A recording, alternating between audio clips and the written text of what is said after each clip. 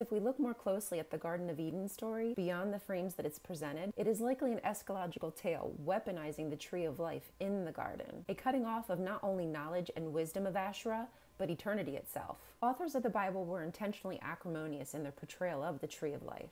From the book When God Was a Woman, it would not be too surprising if the symbolism of the tree of forbidden fruit, said to offer knowledge of good and evil, was included in the creation story to warn that eating the fruit of this tree had caused the downfall of all humanity.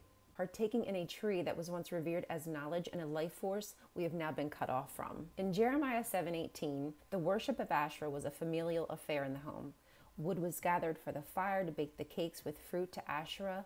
They would drink wine, sing songs, make weavings of veils in the temples, and dance to celebrate. Queen Makkah also had a tree or pole of worship to Asherah, but she was deposed for it. In the ancient world, religion was intrinsically tied to survival.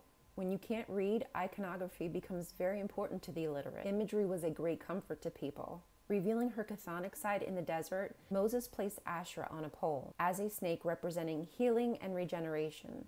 This pole was taken to the tabernacle and eventually moved to the first temple. Asherah as the tree of life even inspired the menorah. Pruned trees, possibly almond, represented the goddess. Abraham planted a tamarisk tree after being blessed by Melchizedek, the king of Salem. Joshua mentions the oak tree near the holy place. Amongst the beautiful images that have been uncovered of the goddess, many appeal to her epithets. She who walks on water, holiness, creatrix of vegetation, queen of heaven, lady of the lions, tree of life, and so on. In Proverbs 1-8, wisdom hearkens the people to heed her words. Wisdom is a tree of life in this prophecy, and not listening to her will reap rotten fruit.